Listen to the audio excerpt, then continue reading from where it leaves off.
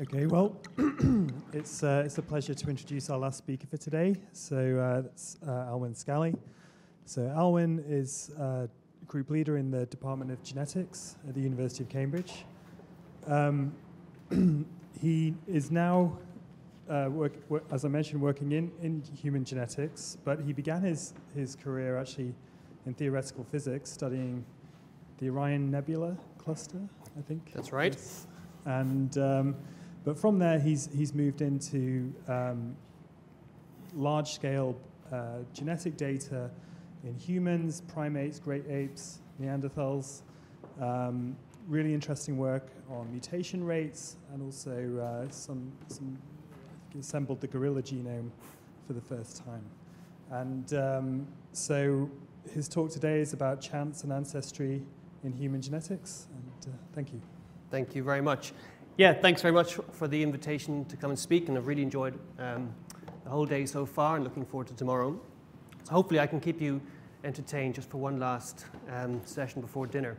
I'm going to talk about ancestry, ancestry as focusing on ancestry as geneticists understand it, but also more broadly how it's understood and represented in sort of wider society and some of the issues around that.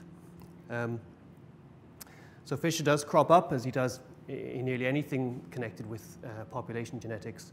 So I'll touch on him, and ancestry is certainly something that he and his generation thought a lot about. But in truth, ancestry is something that I think has been important in societies all over the world and throughout history to some extent or other. And here's a nice, colourful example. This was a genealogy, a form of representation of ancestry prepared for Henry VIII, showing the genealogy of his son, all the way back from Adam down through Noah, King Uther Pendragon. It goes on for about 35 pages like this. Today, people, you could argue, are even more kind of aware of concepts of ancestry, and the genealogy industry now is a multi-billion-dollar industry with millions of customers doing these DNA ancestry tests. There's a number of important reasons why this individual is not actually a Viking. But I think this does kind of illustrate the approach that a lot of people come to ancestry with. It's an interesting thing. It tells them something about themselves, perhaps, and it's also a bit of fun. But there are other aspects to this, to ancestry and to these kind of ancestry tests. So you can see the presentation of ancestry as a set of categories with percentage representation in these categories or labels. And also the other thing here, which I think is important to note and actually is a source of sort of anger actually for many people, is the use, perhaps the sort of rather casual use in this advertisement of indigenous ancestry. Because ancestry is something which isn't, well, for some people, and particularly indigenous groups around the world, it's something which it's involved not just in their identity and culture, but also in political and economic issues for them. And they're trying to navigate this very difficult landscape, and these companies kind of throw a grenade into it in this way. So we'll come back to this sort of view of ancestry later. But before I go on, I want to kind of be clear and define what I mean by ancestry, because there are obviously, like any term or like many terms, multiple meanings. And there are certainly in the wider usage, there are concepts of cultural ancestry, things to do with heritage, traditions that have been passed on through families or societies, religions, and those are ancestral things. And I'm going to focus as a geneticist on biological concepts of ancestry. And I'm going to begin by trying to distinguish between two different forms of ancestry. And that distinction turns out, I think, to be quite important and instructive. So there's concepts of genealogical ancestry and more narrowly genetic ancestry. So you probably can't quite read that because this light is on, but that says genealogical ancestry. And what do we mean by genealogical? What do people mean by it? In a sense, it's where most people probably go to when they think about what they mean by ancestry. It's your family tree, the people who are direct biological ancestors of you, so your parents, your grandparents, great-parents, etc., going back however far you want to go. Most people's family trees probably look something like this, but not everyone's. So here's a family tree of George Darwin, who was one of the children of Charles, and his parents, Charles Darwin and Emma Wedgwood, were first cousins. They shared a grandfather in Josiah Wedgwood, and as a result, George's family tree, it looks a little bit more sparse in this, towards the middle there.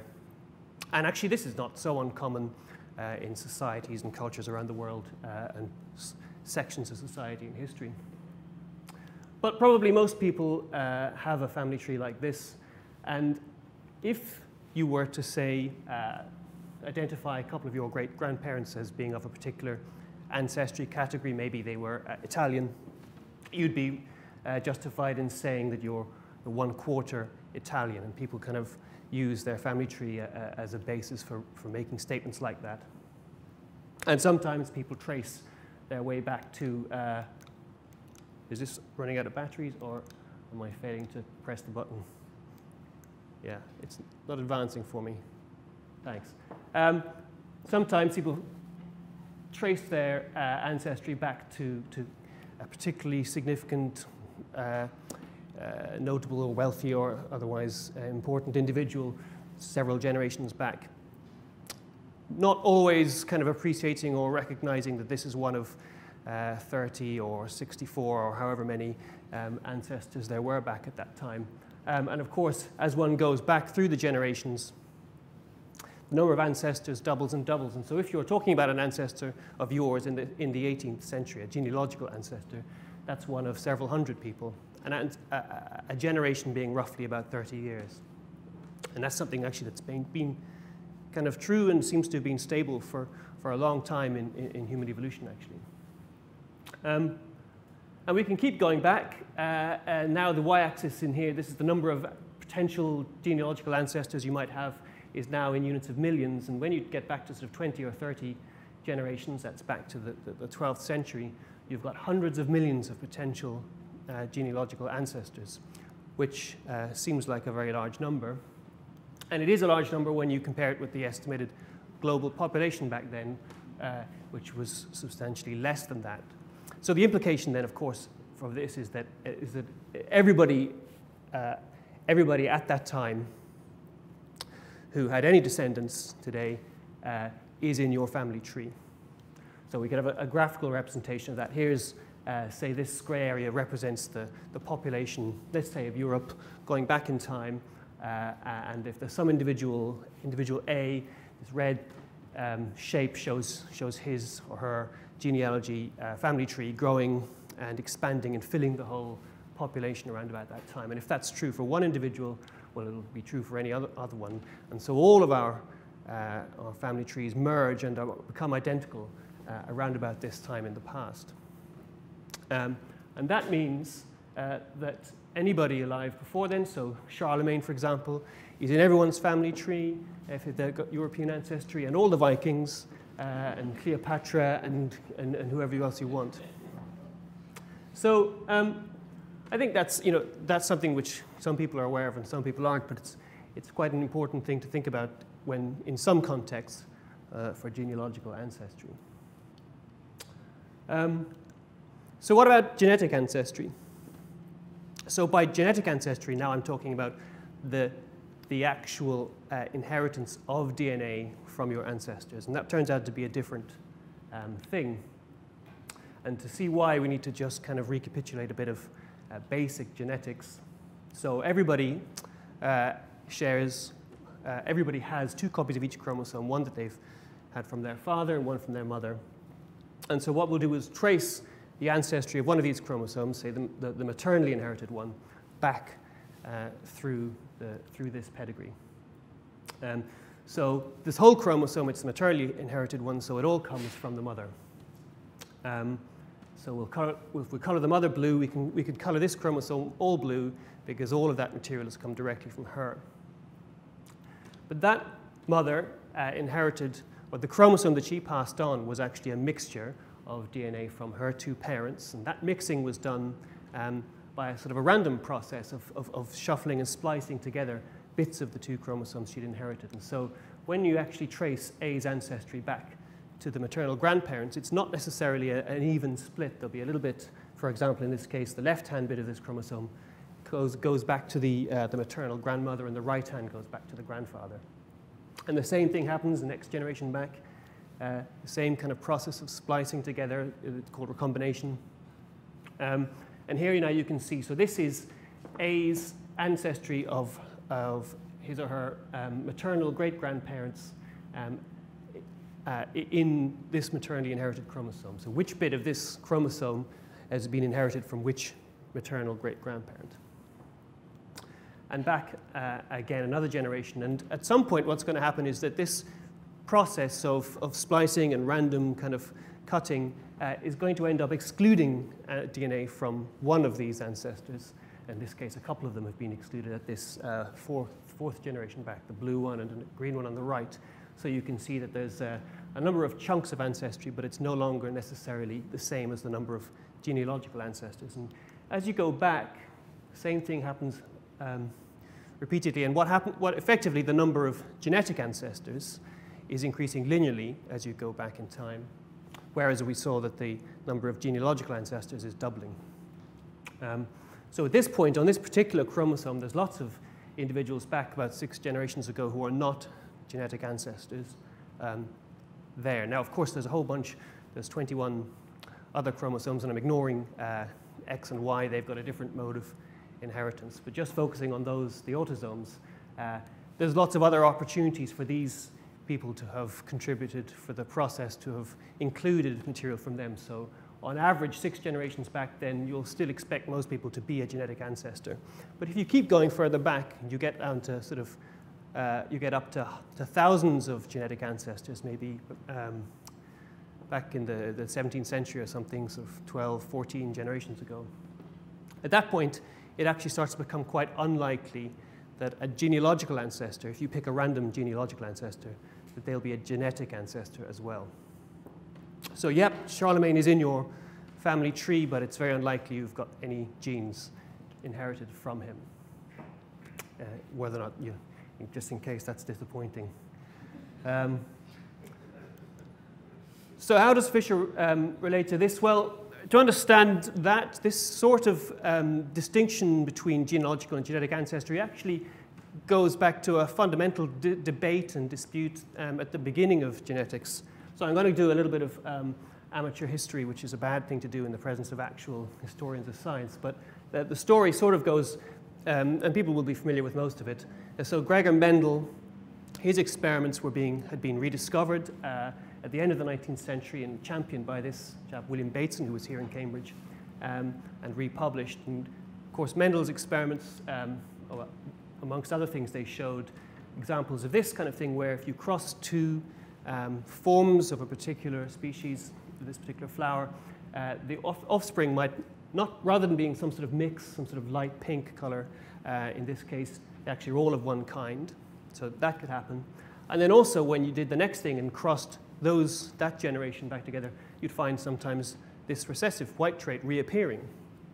And as Bateson pointed out, that can only really happen if the germ cells, as he said, of a hybrid or crossbred are pure, being carriers and transmitters of either the one character or the other, not both.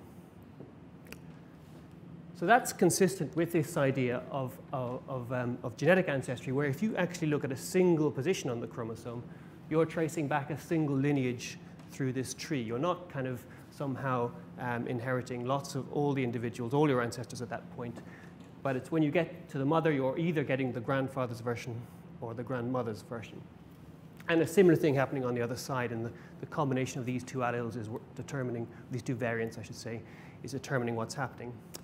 And so it might be that color is affected by the particular variants at this locus for this plant, and then following the logic of this inheritance.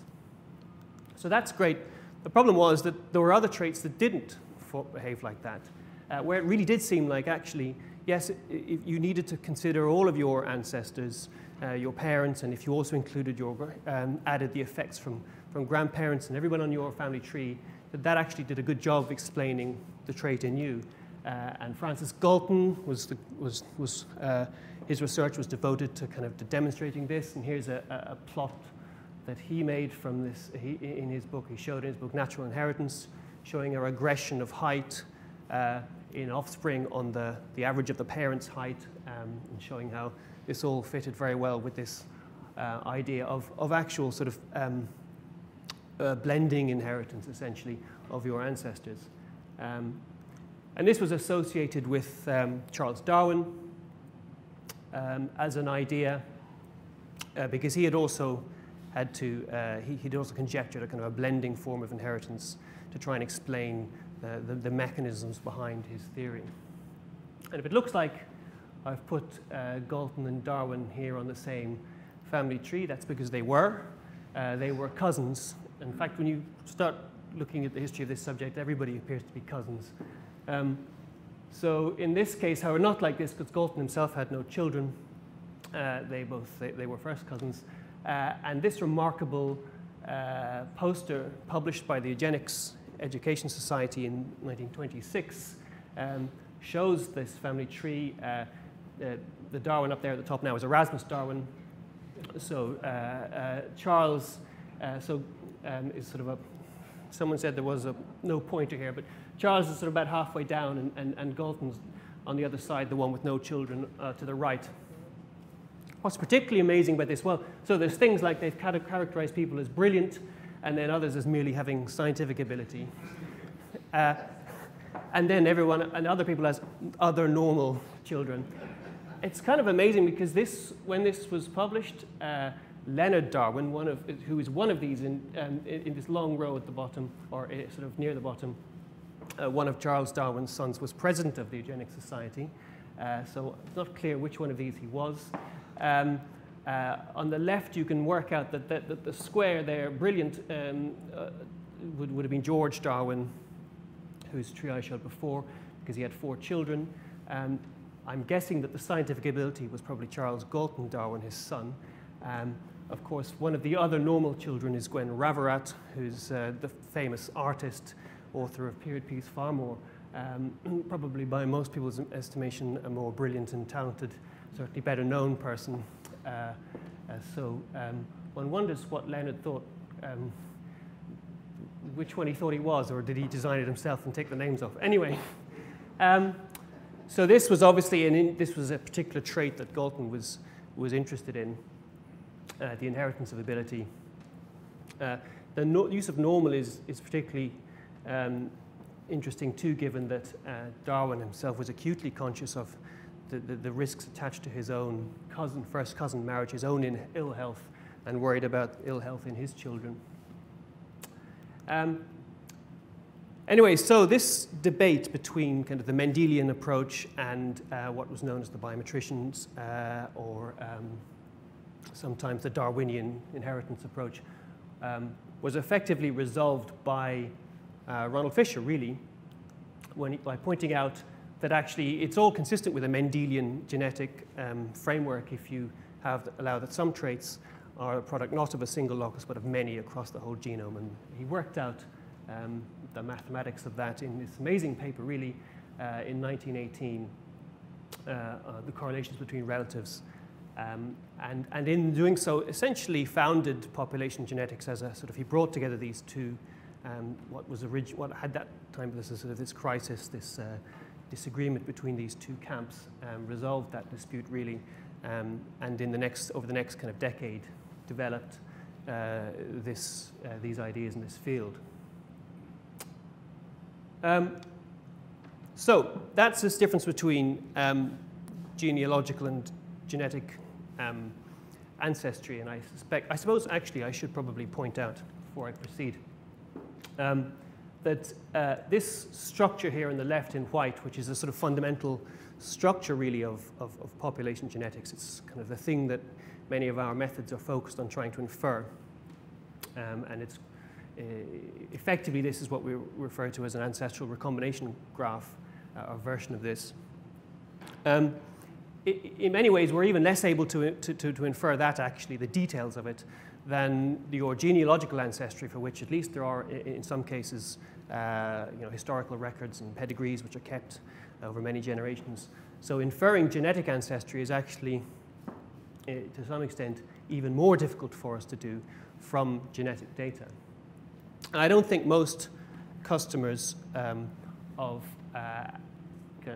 DNA testing services are going to be particularly concerned with those kinds of distinctions or those issues at all. And I think it's fair to say that people do want something, they are interested in knowing and associations of their ancestry with historical and geographical categories.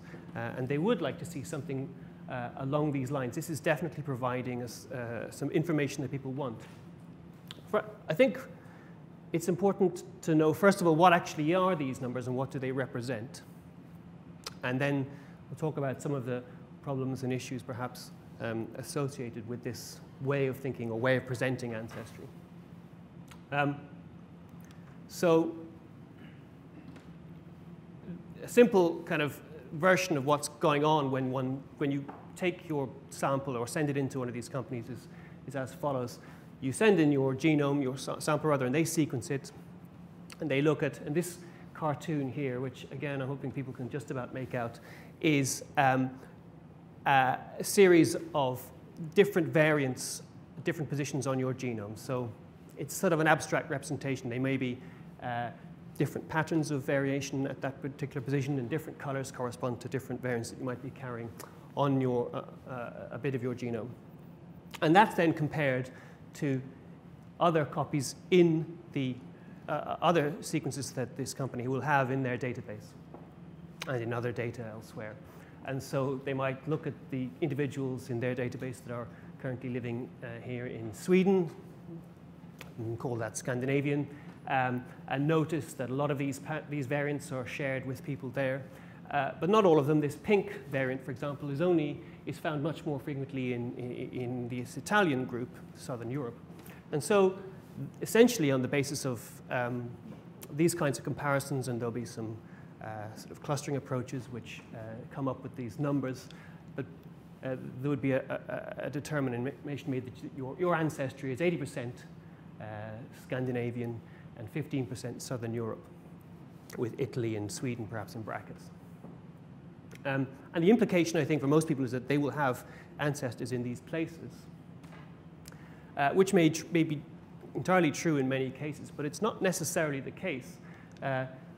That pink variant, for example, could have come from some other population, an older population, perhaps in Anatolia, wherever, and have passed from there into people living currently in Italy, and also separately via some other group of populations to you and to your ancestors. So you have some shared ancestry with people in Italy, and it might be very closely related in some cases, but in others it might not be, particularly if these numbers get quite small. And so it's quite possible for you to not have any Italian ancestors at all by this kind of comparison. And I'm simplifying the methods that they use to a certain degree, but this illustrates a certain problem with thinking about ancestry in terms of these kinds of categories. It really lends itself to thinking about it in a very static way, as if these categories are fixed, not just today, but also in the past. And obviously there's an older, long-standing tradition of thinking about human groups and races in these kind of tree-like, very kind of static way where once diverged, these things remain diverged. And this is an example you might not be able to make out from an Australian anthropologist, Grafton Smith, in 1924, where he shows what was then had become the sort of traditional categorization of humans into, I think in this case he has 6. The number varies as usually between 4 or 6 different races or groupings of humans.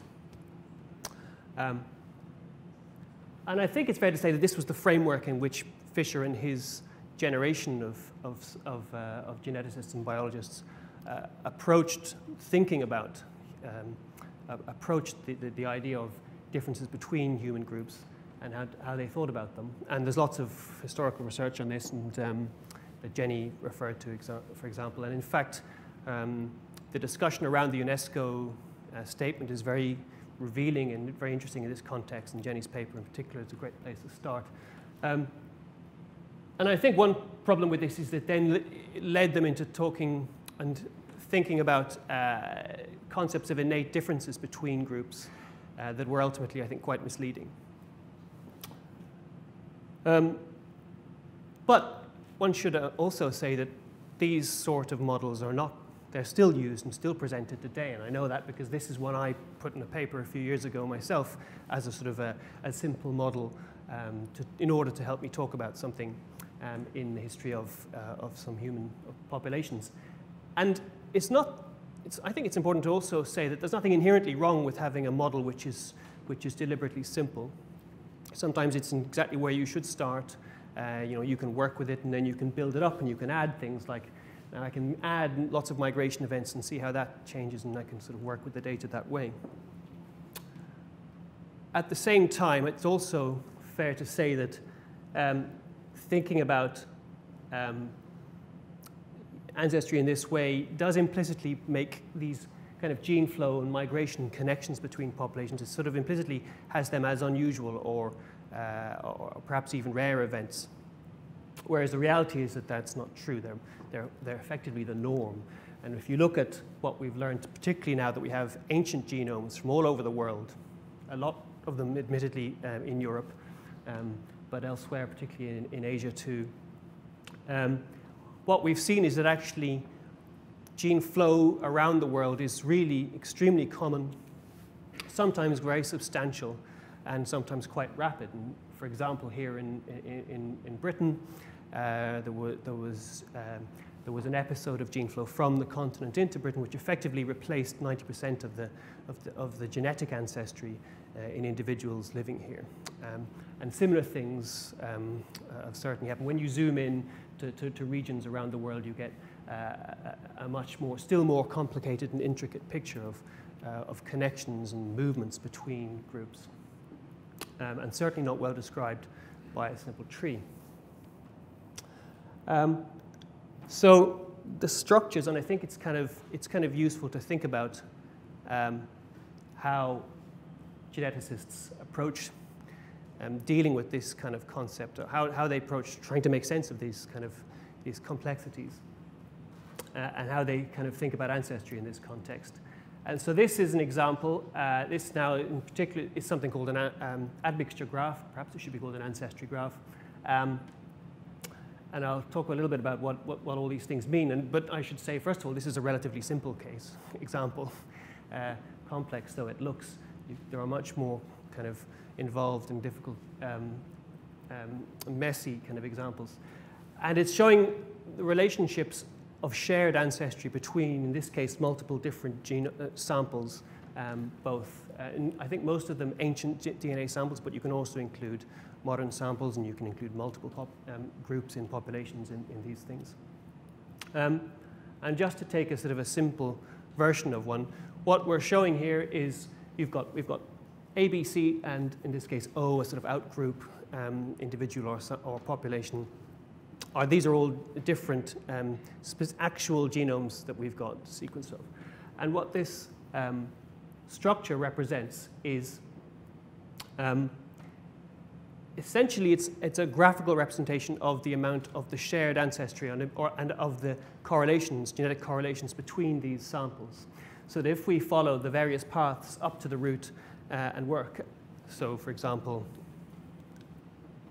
from B up to the root, we could go to the left, which is, has this kind of 90% label on it, and all the way back up, and C goes up to the root this other way. And you can see that they share this bit of ancestry at the top, and the amount of shared ancestry they have in this graph gives you a measure of how likely you are to see the same variant in individual B as in individual C. And in this case, because there's an admixture event represented here, where the 2 arrows come into the just above B. There's another route here where B could also go, but it's only 10% likely to go that way, and there's a little bit more shared ancestry that way. So what this is not showing us is an explicit history of populations. So these internal nodes here don't represent necessarily some specific set of ancestors in some group. Obviously, for there to be shared ancestry, there must have been some ancestors, but they don't necessarily have to have been kind of in what people would otherwise imagine as being a coherent population, say, with some meaningful group of culture in the archaeological record or something like that. And indeed, if we were to add, go out and to add another sample to this, what that often does is tease apart structure and add lots more structure to this graph, depending on its relation to other elements in the graph. Whereas if this was really an explicit history of populations, then all we would do would be just add another branch to this kind of ancient ancestor up there. So really what's happening is that the concept of a population is actually receding from this. It's not present in this picture of ancestry. Instead, what we're representing here are mathematical relationships between samples and shared ancestry between them. Now, that's not to say that this is the best or the only way to talk about ancestry, and in particular, if we want to be able to relate genetic evidence to other evidence, archaeological evidence, say, or historical evidence, we are going to have to start talking about real populations that were in a particular place at a particular time. And so other models where we do have those concepts are going to be necessary in order to do that. So there are multiple ways of approaching this. But I think it's fair to say, or it's true, that this is a truer representation of what we know about ancestry from the samples that we have of our of what we can measure. So does that mean that I think people, if I were to set up a company proposing to send people admixture graphs and where they stand in them, I don't think that would be a very profitable enterprise, and it's not what people necessarily want to see. Although maybe there is a version of that which people would like if it was kind of presented properly. I think that these sort of representations of ancestry where we have categories and people's kind of quantities and percentages associated with them, it's not inherently a bad thing. Categorization is something that we inevitably end up having to do in most scientific enterprises in order to try and kind of break things down and make sense of things. I think people definitely need to be more sensitive about their use of certain ancestry categories and how they kind of present them. But I think if we are going to present ancestry in these terms, we do need to be quite clear and open and explicit about the limitations and implications of this sort of way of presenting it. And so I'll sort of finish by going through what I think are some of the problems with presenting ancestry in this way that we should be quite explicit about. The main one, I think, is that it understates this transience, this complexity, and in fact the ambiguity that we have about population structure in the past, that it's not a clear-cut thing, and it certainly isn't the case that these categories are, have some sort of necessarily some inherent, innate meaning biologically. And that's kind of borne out by our discovery that actually there was an enormous amount of movement and variation between populations. So the consequences of that is that the set of categories and the set of labels that you pick is very contingent on time scale, and that it implicitly sets a time scale as well. So if you pick as your set of categories some populations that are relevant today, say in particular, like if you pick a set of nation states or a set of geographical regions that seem obviously separate from each other today, that's setting your focus on that particular sort of recent period of history. But if you were to go back, many thousands of years, those would not be relevant at all to human population structure.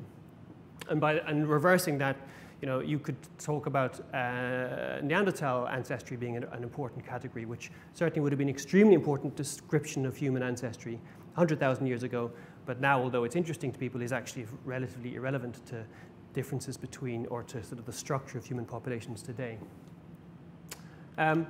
It's also contingent on the data and what I've called the reference panels. Those are the sort of groups of people that you've got in your data set to compare genomes to. And one way that this manifests is, for example, there are many parts of the world which are not well represented in databases, despite the large number of people that are present. And your kind of ancestry categories that are assigned to you may be quite, will be a lot less accurate, or will be more likely to be to misrepresent your ancestry if you're in an underrepresented category. And the categories that are represented are often quite likely to be those ones where there has been, where there are, for example, a lot of people currently in America. So parts of the world where there's been migration, forced or otherwise, into America will be better represented in these databases than parts where there aren't. And so in that sense, these ancestry categories and the results that we get are determined by recent historical, social, and economic factors. The other important point, which I raised before, is that they do have an impact on ideas of people's identity and group membership. And there are many tribal systems around the world, tribal groups, where they're really trying to wrangle with these, and it's a really difficult problem. So these concepts of blood quantum are still governing how a lot of Native American tribes are trying to assess their membership, and some of them are using DNA methods, and others are rejecting DNA, genetic ancestry, as a way of identifying membership of a particular group or tribe. And that varies around the world, and it has, like I said, very significant political and economic implications for these people. And finally, I think it does encourage, if we kind of present these categories, and even more so if we all somehow sort of agree on a consensus set of categories to use, this notion that these emerge in some sense from the data themselves, that there are some genetic fundamental reasons why categories such as Scandinavian or certain parts of the Middle East, but not others, might be represented as an ancestry category, and that therefore also that people's ideas about traits and differences between populations, and that there are sort of these innate trait values that are associated with some populations and others. I think it does tend to encourage that sort of thinking, which is also, I think, quite misleading.